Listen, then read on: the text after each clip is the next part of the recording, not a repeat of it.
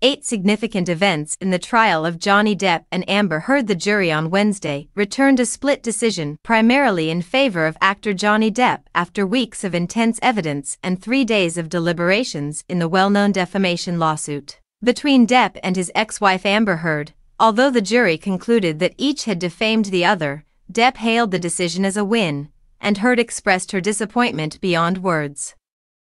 During the trial, which included scathing allegations and rebuttals of domestic violence, the following significant events occurred. Because Heard referred to herself as a public figure representing domestic abuse in an opinion piece published in December 2018, Depp filed a libel suit against her.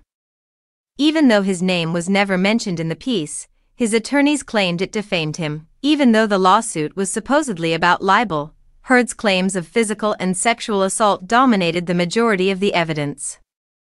Heard described over a dozen alleged attacks. According to Depp's testimony, he never struck Heard or any other female. He said that she was the one who started acting abusively and bullied him by using demeaning name-calling. "It may start with a push, a slap, or perhaps hurling a glass of wine at my face or a TV remote control at my head," Depp said, while shooting a fifth Pirates of the Caribbean film in Australia in early 2015. The two gave conflicting versions of a fight. Throughout the 6-week trial, Depp's evidence focused on a graphic event that occurred in Australia in March 2015 when he was shooting the fifth installment of Pirates of the Caribbean. When Depp and Heard got into a violent dispute at their rental house, Depp's right middle finger was cut. "It happened when Heard threw a bottle of vodka at me," Depp stated.